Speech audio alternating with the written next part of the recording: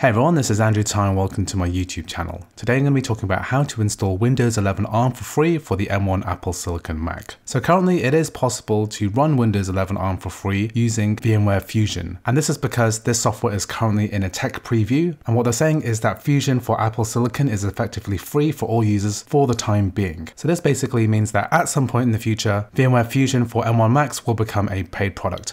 And furthermore, VMware Fusion doesn't officially support Windows 11 ARM and so requires some workarounds in order to get it to work. Furthermore, there is the option of running Windows 11 ARM through Parallels. You can run this through a 14-day free trial. However, after that period, it does become a paid product. Parallels is by far the best virtual machine software on the M1 Apple Silicon Mac. It's good enough to be able to run many games, which won't be an option on VMware Fusion or the option that I'm going to show you today. However, if you just want to get some simple Windows applications working for your M1 Mac and you don't want to make payments and you're happy accepting relatively low performance, then I'm going to show you the UTM method today. So UTM is a front end for qemu, which is an open source free virtual machine software. And this is built specifically for Mac. So I've seen various tutorials on how to get this running, including the official UTM guidelines. However, what I found with this set of instructions is that there is substantial instability, especially when using UTM version 2.4.1, so that you can't complete the installation correctly. How the method I'm going to show you today is going to be much more reliable and is relatively simple to do without many hacks involved. And the main benefit of using UTM is that this is a completely free open source software, which will never be a paid for product, and you can do all of your Windows testing without worrying about payment. So the first thing that we need to do is to download UTM. So I'm going to leave a link to this GitHub page in the description. We are not going to use the UTM website because we want to use UTM 3.0 and the version from the website at the time of recording is 2.4.1, which runs Windows 11 ARM a bit unreliably. Here we're going to be using the latest beta version of UTM, and what we need to do is to navigate to the releases section here, and here we're going to be using version 3.0.0 beta. So what I'm going to do is to scroll down and then open up the assets section here. Then we're going to download the utm.dmg. Here we press save.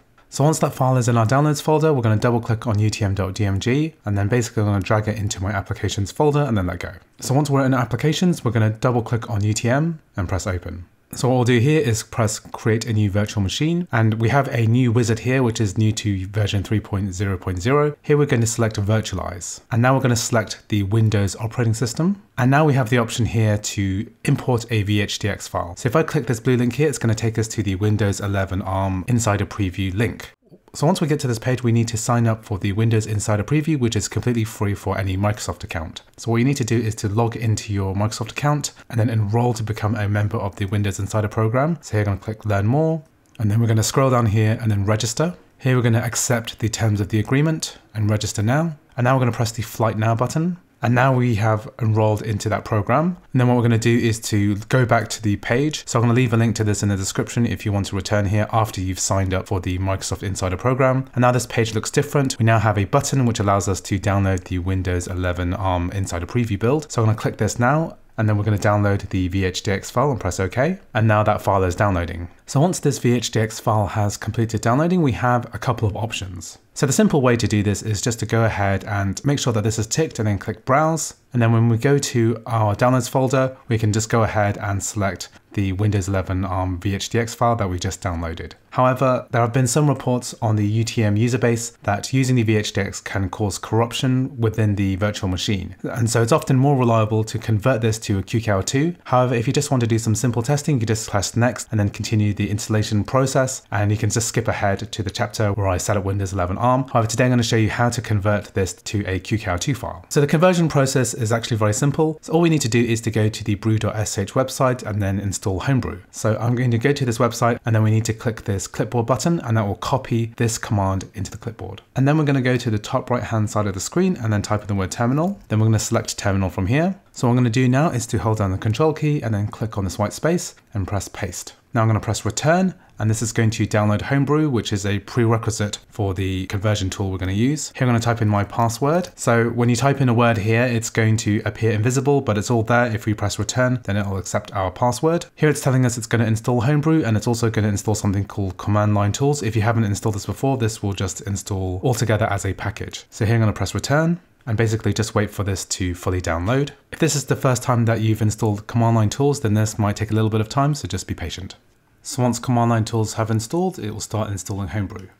So once Homebrew has finished installing, we have a last step here which is very important. We need to copy and paste these two lines so that the path has been set. So here we're going to hold down Control and copy these two lines here. Then I'm going to Control and paste here, and then press return. And this will set the path. So here I'm going to type in the word brew and return, and then this is going to show the command list. And so now we know that brew has installed correctly. So the next thing that we need to do is to go ahead and install qemu. So here we're going to type in the command brew install qemu and then press return. So once qemu has been installed, we can go ahead and move on to the next step. On the left, I've got my Windows 11 ARM Insider Preview, which is a VHDX file, and I want to convert this to a qemu for increased reliability. And on the right, I've got my terminal window. So the command we're going to use today is something I'm going to leave in the description. It's qemu-img space convert space -p space -O space qemu. And what I want to do is to leave a space there. And then what we're going to do is get our VHDX file and then drag it into the terminal window, and that gives the full path. And then what we're going to do is make sure we have a space here,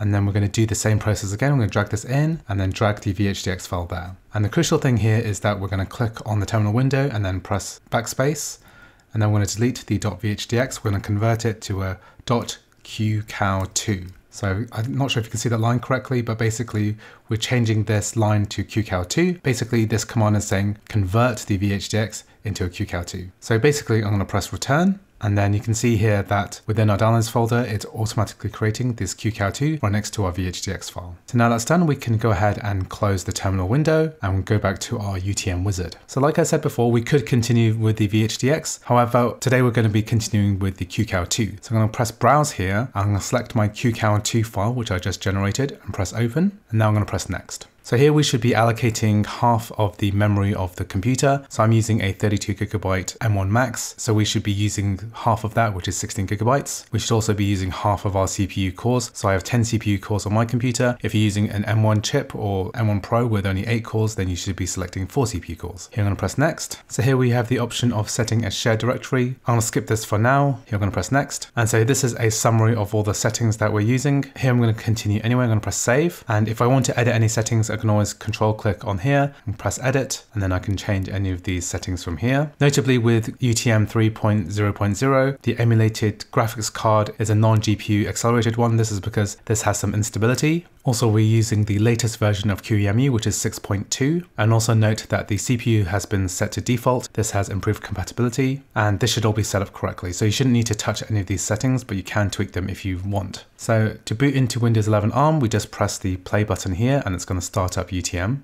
So here we're just going to let UTM load. You'll see this big logo here, and it's just loading up the Windows 11 ARM installation process. So you find that the virtual machine will restart in order to load up the installer. So now the installer has loaded up, we're going to continue to the next step. So just be aware that if you can't click on some elements, you can press the Option and Control keys, and this will bound the mouse within the virtual machine window. It'll make it easy to click on things. So here we're just going to set up the country, the keyboard layout. We don't have to set up internet at this stage. We're just going to continue with limited setup, accept the licensing agreement. So just enter your name here and press next. Here I'm just going to turn off all the tracking settings. So now the setup process has completed, and we can now see the Windows 11 ARM desktop within the Mac operating system. So next thing we're going to do is to download the Spice Guest tools and qemu drivers. So I'm going to leave a link to this in the description. This is from the UTM website, and this comes in the form of an ISO. So we're going to click the download button here and download this ISO. So if I open up Explorer here, you'll see everything that's attached to this computer. So what I'm going to do is to add the Spiceworks guest tools as a DVD ISO and mount it here. So I'm going to press the browse button, and we're going to navigate to our Spice Guest tools here, press the open button, and this will be mounted as a CD within the virtual machine. So you're going to select the D drive in Explorer, and then here we have the application folder, which we're going to double click on now. Here you're going to press yes, click next, I agree, and then just let the drivers install. Now that's complete, we're going to press finish. And then we're going to reboot the virtual machine. So just press start menu, power, and then restart. So we're going to log back in. And now when we right click on the desktop, I'm going to go to display settings. So what we should do is make sure that the monitor only shows on the first display. Press keep changes. If you have trouble pressing any buttons, just use the keyboard keys to do it. So after these resolution settings have been changed, you might find that the mouse alignment is now incorrect. What you can do is press the function key and then the option key as well, and then F4, and that will close that particular window. And then if we do that again, hold a function key, the option key and F4, then this will bring us to this shutdown menu. So we can use the keyboard down arrow to select restart and then press return, and this will restart the virtual machine. So now you can see that we're connected to the internet correctly and we're running at a slightly higher resolution. So what you can do is go ahead and set the display resolution to something a little bit higher. I'm going to set mine to 1920 by 1080, which is the resolution of this recording.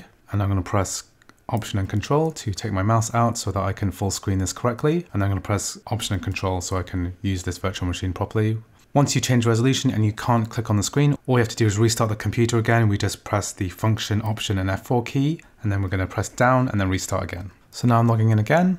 And now I've got a full Windows 11 ARM desktop at 1920 by 1080, and this is all working correctly. So if you want to enable sharing, which we skipped over earlier in the wizard, what you can do is just go ahead and edit the virtual machine, and then we're going to do the sharing section here, and then we're going to enable directory sharing, press save. And now in the virtual machine settings, we can set a shared directory. Then I can select my downloads folder here, for example, and then when I load up my virtual machine again, and now when I restart, I can access the shared drive through this mounted network drive, which is drive Z. And now this is linked to my downloads folder. We have the qemu-img file that we're running from, and also the VHDX that we downloaded earlier. So we can go ahead and copy and paste files back and forth through the host operating system, as well as the Windows 11 ARM guest. So because this is a non-hardware accelerated GPU, the kind of gaming opportunities on here are limited. However, you can go ahead and install Steam. So this virtual machine won't perform nearly as well as Parallels does. So if you're really interested in gaming, I do recommend using Parallels instead. I've got plenty of tutorials on my YouTube channel about how to get Windows 11 ARM gaming working on the M1 Apple Silicon Mac.